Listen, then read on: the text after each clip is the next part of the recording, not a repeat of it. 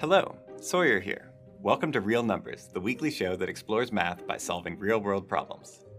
Last episode, we had taken our toy boat Wavey down to the river and needed to chart a course across the flowing waters. This week, we continue with another navigational noodle scratcher. So, batten down the hatches, matey! Yarr!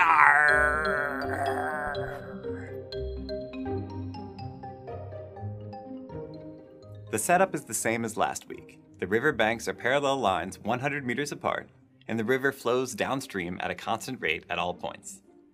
When Wavey is in the water, its motor pushes it in whatever direction it's facing at a constant rate, and the flow of the water pulls the boat downstream at a different constant rate. You stand on one dock, and your friend stands on another dock exactly across the river with the toy boat Wavey. Your friend points the toy boat at you and places it in the water, but due to the water flow, you need to walk 60 meters downstream to meet the boat where it reaches your bank.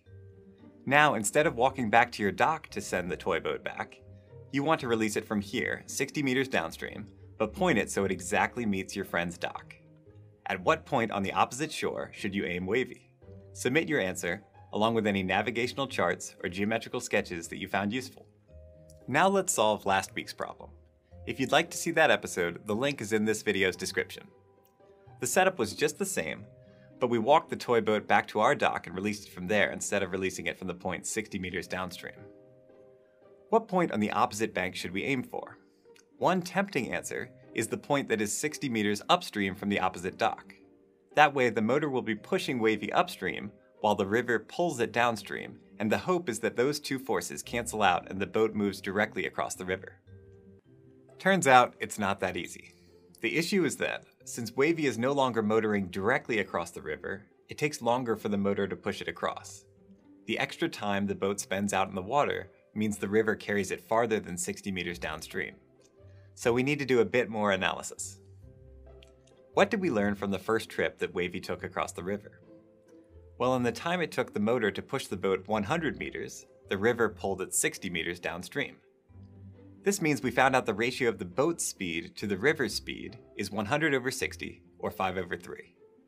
Now let's draw a picture depicting the journeys of the boat. On the first trip, the motor contributed 100 meters of movement orthogonal to the flow of the river, and the river contributed 60 meters of movement downstream. These combined to move the boat along the hypotenuse. Now we want to pick a distance upstream along the opposite shore to aim for. Call it x meters. If we have chosen x correctly, then we can draw a second right triangle. The motor will contribute movement along the hypotenuse of this new triangle, and the river will contribute movement x meters downstream, the opposite leg of the triangle. These two movements will combine to move Wavey along the adjacent leg of the triangle, the orthogonal path across the river that is 100 meters. Using the Pythagorean theorem, the new triangle has a hypotenuse of length the square root of 100 squared plus x squared. Since Wavey's motor is still going to be 5/3 the speed of the river, we can set the ratios of the distance generated by the motor to the distance generated by the river. So the length of the hypotenuse over the length of the opposite side is 5/3. Setting these equal and solving for x by clearing denominators and squaring gives 75 equals x. So we should aim 75 meters upstream of the opposite dock. As expected, this number is a bit larger than the 60-meter first guess we had. We can also calculate this answer using trigonometric functions. Let's look back at the second right triangle we drew. We know the ratio of the length of the opposite leg to the length of the hypotenuse is equal to 3/5. Another way of saying this is that the angle away from straight across the river we are aiming the toy boat has sine equal to 3/5. Let's call this angle theta. Now we know the adjacent leg's length is 100 meters, and we want to solve for the opposite leg's length. The relevant trig function is tangent.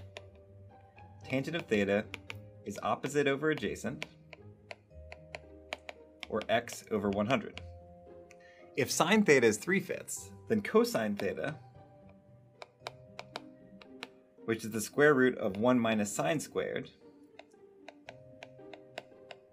is 4/5. That means tangent of theta is sine theta over cosine theta. So that's 3/5 over 4/5, or 3/4. Setting this equal to x over 100, we get x equals 75. Agreement. Okay, now let's put our piloting skills to use charting a course for this episode's problem of the week. This time you are sending Wavey back from a point 60 meters downstream from your dock. At what point on the opposite bank should you aim Wavey so that it meets your friend? Submit your answer along with any supplemental maps and diagrams. We'll solve this and have a brand new challenge on next week's episode.